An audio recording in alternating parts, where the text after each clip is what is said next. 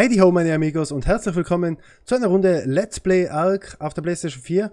Heute am klassischen ARK, ja. Mit meinem Baumhaus auf Descenta habe ich so meine Schwierigkeiten, zeige ich euch ein anderes Mal. Und jetzt wollte ich unbedingt, und das habe ich das letzte Mal ja nicht zusammengebracht, zu der Ruine da hinten, wo wir eigentlich bauen wollten, bevor ich auf Descenta gegangen bin. Bin jetzt auch noch aus einem anderen Grund auf dieser Map, denn das ist mittlerweile meine Tutorials-Map. Sprich, wenn ich ein Tutorial mache, mache ich es auf dieser Map. Und da ich jetzt gerade da drauf war, habe ich erstens übel den Vogel aufgepusht auf Geschwindigkeit und zweitens mir gedacht, hey, ich will jetzt wissen, was da drüben Phase ist, was sich so alles in den Gemäuern versteckt. Ob wir da was finden oder ob nichts ist und einfach nur so dekomäßig. Auf jeden Fall, wir werden es gleich erleben. Wir sind ja also die zwei Bauplätze sind nicht weit voneinander entfernt. Das geht ganz gut. Und jetzt schauen wir mal, was da drin so los ist. Ihm ist zu heiß. Klare Sache mit dem Lederoutfit und mein Computer ist gefährdet. Ja, wunderschön. Interessiert mich gerade überhaupt nicht. Denn irgendwie ist mein Computer immer gefährdet und wer Computer hat, weiß, dass das so ist. Okay. Und zwar von welchen Gemäuern ich spreche, seht ihr jetzt gleich. Und das ist irgendwo da hinten. Glaube ich. Kann auch woanders sein. Da sollte jetzt irgendwo der Fluss kommen dann. Und bei dem Fluss kommen wir zurück zu den Gemäuern und auch zu meinem gewünschten Bauplatz. Schaut die Terrorbirds. Die unsympathischen Viecher. Okay, der Fluss sollte jetzt gleich hier rein münden. Dann müssen wir da hoch und links. Nö, noch nicht. Auch noch nicht. Ich sollte mir mal so ein GPS-Gerät machen. Würde mir helfen. Glaube ich. Okay, Ausdauer haben wir ja Gott sei Dank genug. Ach, hier sind überall diese schrägen Terrorbirds. Ah! Und da unten wäre unser gewünschter Platz. Oder ist das der Fluss? Nö, das ist der Fluss. Ich glaube, ich kreise rum, oder? Ich kreise doch um den Platz rum. Das ist mir schon öfter passiert. Ja, klar, da ist er. Da ist es. Da wollte ich hin.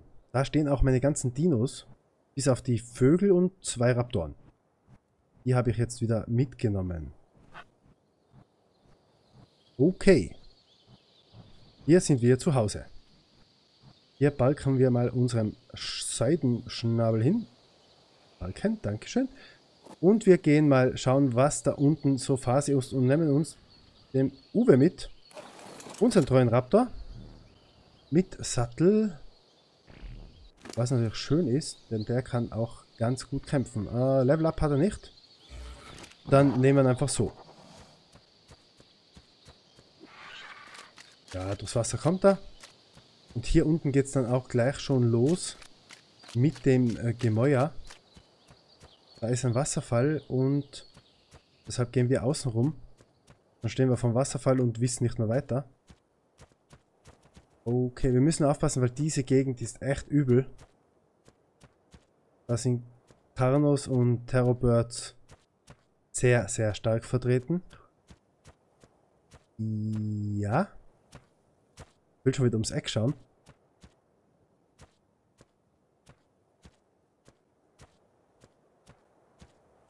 Die Ausdauer von ihm ist schlimm. Er hat nämlich keine.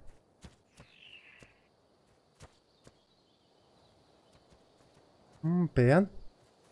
Terrorbirds ist schon vertreten. Aber wir wollen da hoch und rechts rüber. Da sehen wir mehr.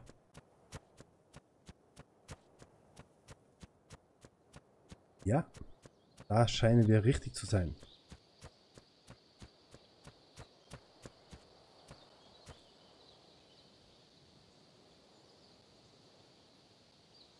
Ausdauer ist schlimm bei denen. Okay. Ein Karno.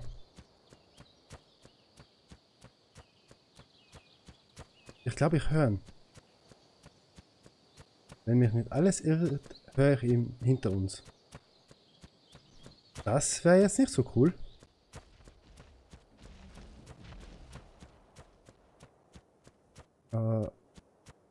Ja. Der Wald ist voll zum Verlaufen. Okay, hinter uns ist mal nichts. Oh, das ist gut. Was war das? Irgendwas schlägt uns.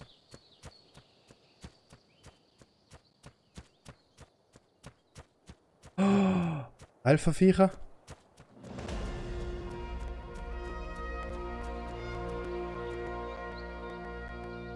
Ach du. Okay. Ich glaube, vom Uwe können wir uns langsam verabschieden. Weil der wird es nicht überleben.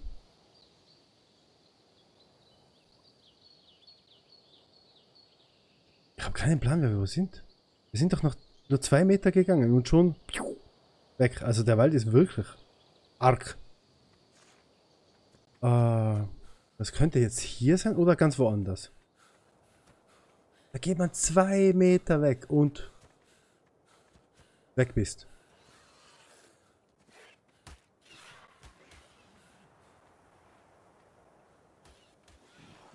Mit was kämpft er da? Ach, mit diesen Kackviechern. Diesen Dieben. Alter, der gibt Gas. Cool. Nicht schlecht. Nicht schlecht. Wir gehen jetzt einfach da runter. Da werden wir schon unser Ziel erreichen. Das kann es doch nicht sein. Das ist eigentlich genau unterm Bauplatz. Genau drunter. Wäre doch besser den Wasserfall runtergesprungen. Hätte sich ausgezahlt. War schlimm. Ja, jetzt gehen wir mal da ein Stück durch. Seht ihr mal etwas vom Wald. Ist mal was anderes. Aber es muss da irgendwo sein. Im Normalfall stolpert man drüber. Mal findet man das, wenn man das gar nicht finden will. Außer man sucht etwas. Dann sieht die ganze Sache anders aus. Aber hier sieht einfach alles fremd aus. Ah! Jetzt kenne ich mich wieder aus. Unser Raptor noch hier? Ja, ist noch hier. Wir müssen da runter und rechts, dann sind wir hier. Wir sind irgendwie komplett außen rumgelaufen. Übel, übel. Aber jetzt da unten, da ist es jetzt gleich. Ich hoffe nur, dass jetzt nicht irgendein fetter Gegner kommt, was uns wegknallt. Sonst war die Mühe umsonst. Weil da unten ist unser gewollter Bauplatz. Yes. Da sind wir richtig unterwegs. Das ist schön. Das passt. Und hier sind diese Ruinen. Ja, richtig. Gut. Ihr seht, wir sind da rechts gegangen und sind irgendwie komplett falsch. Und jetzt sind wir hier, wo wir hin wollten. Und wir gehen darauf, das sind schon die ersten Bögen. Da sollten wir auch mit einer Treppe nach unten gelangen. Wir müssen nur da vorne raus. Und dann bin ich gespannt, was uns da erwartet. Ich habe es mir selbst noch nie angeschaut, aber ich war einfach so neugierig, was da los ist. Hat mich wirklich nicht in Ruhe gelassen, das Ding. Ausdauer passt wieder, okay.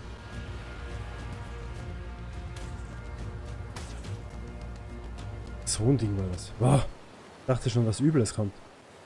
Gut, hier haben wir die ersten Bögen von dem alten Gemäuer.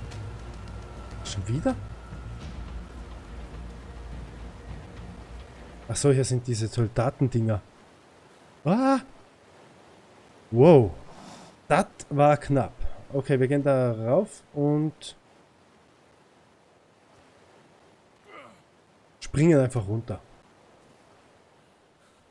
Wenn wir keinen anderen Weg wissen, springen wir einfach runter. Uwe ist auch hier. Schön. Gut, ja, ihr seht, hier ist alles voll mit dem Mauerwerk und hier geht's weiter. Und da muss doch irgendwo was sein. Geh mal ein bisschen langsamer und da geht irgendwo eine Treppe hoch. Yes. Nö, wohl, hier. Da geht's hoch. Und da ist so eine Art, wie eine Brücke drüber, also schon cool. Cool wäre auch, wenn es irgendwo so einen Höhleneingang noch gäbe. Aber ich glaube, da erwarte ich mir jetzt von ARK zu viel. Von ARK. ARK.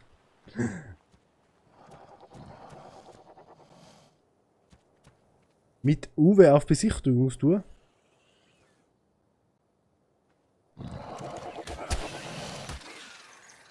Oh, die Dinger sind so nervig. Ja, frissen auf. Recht hast. So, wo kommen wir hier hin? Kann ich mir nicht vorstellen, dass hier nur... Ist er noch immer am Kämpfen? Uwe, was machst du für Sachen? Kann ich mir echt nicht vorstellen, dass das nur so Gemäuer sind. Muss doch irgendwo so Schriftrollen oder irgend sowas sein. Könnt ihr mir gerne in die Kommentare ballern, wenn ihr es wisst, ob es da irgendwo etwas gibt. Ich meine, Ausschauen tut schon wirklich cool, aber würde mich interessieren, ob es irgendwas hier gibt. Außer ein Haufen Viecher, die mich töten wollen. Liege? Ah, mein Flugsaurier sitzt hier unten. Weiß zwar nicht warum, aber wird sich schon so gedacht haben, ja, geh mal da runter. Ah, hier kommt man rauf. Alles klar.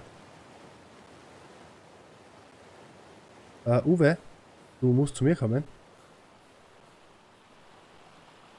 Uwe? Hier? Wo ist Uwe? Mhm. Hier ist Uwe. Wo bist du denn ganz? Irgendwie läuft er rum, also wie ein aufgeschrecktes Huhn.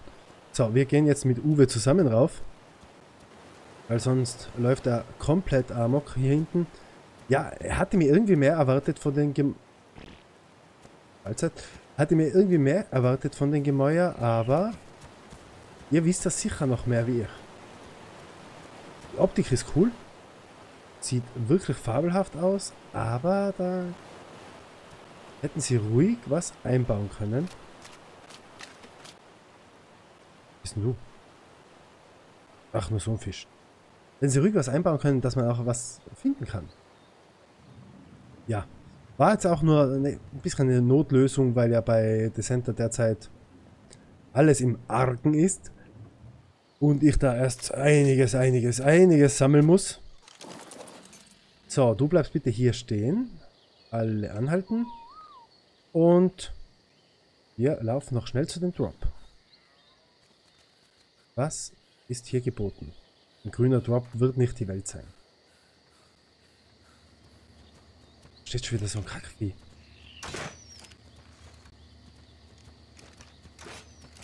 Den treffe ich gar nicht. Okay.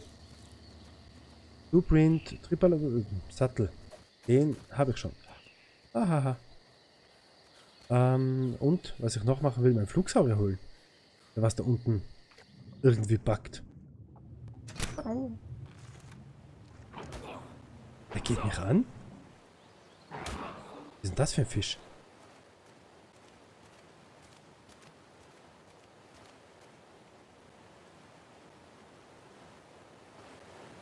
Schräge Gegend. Ah, das sind wieder diese Ameisenviecher. So, jetzt Flugsaurier. Ja, mach mal. Haben wir ja schön überlebt. Den Sattel hat er auch drauf. Das ist schön. Da können wir gleich wegstarten. Aber mit so einem Saurier bin ich jetzt auch schon lange nicht mehr geflogen. Ich bin nur noch mit den Vögeln unterwegs. Oh, Okay, und Landung. Bitte. Gut. Wir haben nicht so viel gefunden, wie ich finden wollte, aber zumindest haben wir das Ding mal ein bisschen unter die Lupe genommen. Und ich wünsche euch wie immer einen schönen Tag, einen schönen Abend. Bis zum nächsten Mal, euer Sari. Ciao, ciao.